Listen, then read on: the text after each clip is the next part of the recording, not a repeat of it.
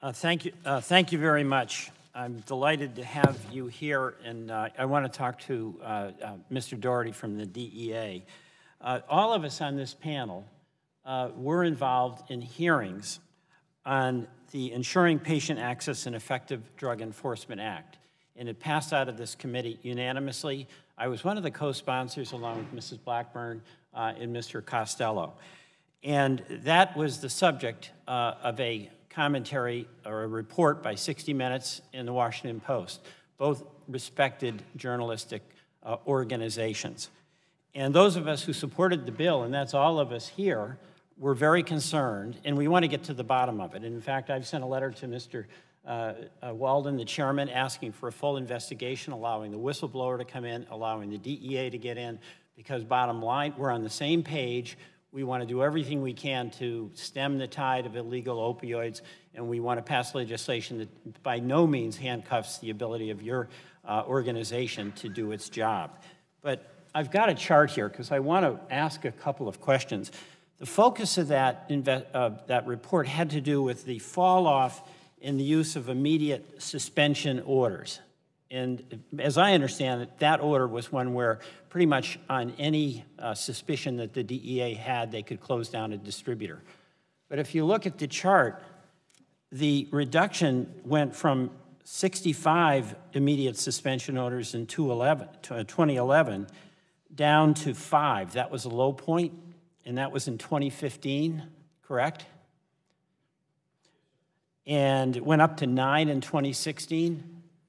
So the law that we supported was signed into law in 2016.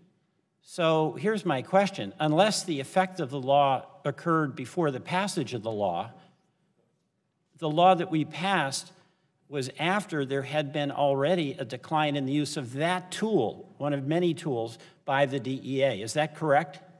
That is absolutely correct, sir. So is it fair to say, because I think we need some reassurance on this, that the law we passed, whatever its issues, and I want to get to those, was not responsible for the pre-existing decline in the use of that tool, the immediate suspension order? Sir, to answer your question, the law that was passed in April of last year, it's too early to tell what the demonstrative impact of the law. No, wait, I'm asking something else, because I want to get to that. Yes, sir. But isn't it irrefutable that the demonstrable impact on immediate suspension orders, that those started declining before the law was in effect in 2016? You went from 65 to 5 before the law had passed. That's correct. So the law obviously was not what caused the decline in the use of that tool. You had many other tools and were using them vigorously. Thank you. Correct? We have many tools. You're correct, sir. Yes, we are using them. Right, but the immediate suspension order, because this is the heart of the question, and we really have to know. We have to, all of us have to know.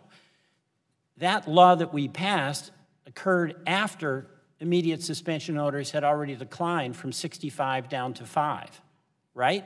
That is correct. And then after the law was passed, it went up to 9. That is correct. Okay, so we all want to help. And do you have some specific legislative recommendations for our committee that we could take that would give additional authority within the Constitution to assist you in getting your job done? Sir, thank you for that follow-up. And let me say that from the diversion control perspective, we use a variety of tools.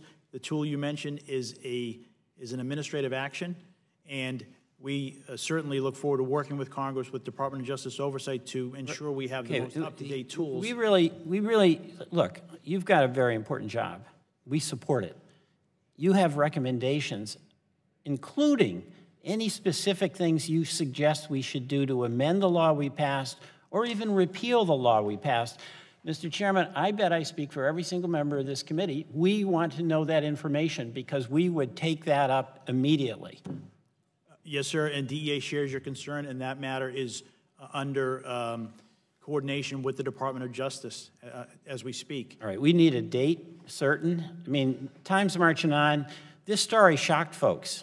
And and rightly so, because everybody in America is just devastated by what's happening to friends, to family, to loved ones, okay? So we're ready to go. And Mr. Chairman, I'll leave it up to you, but we're having a hard time at times getting the responses back. And now that this question is out there about a law where the suggestion is we did harm, not good, I think all of us want to correct that. Correct. So I'll leave it to you. Yeah, Mr. Welch, and on behalf of the committee,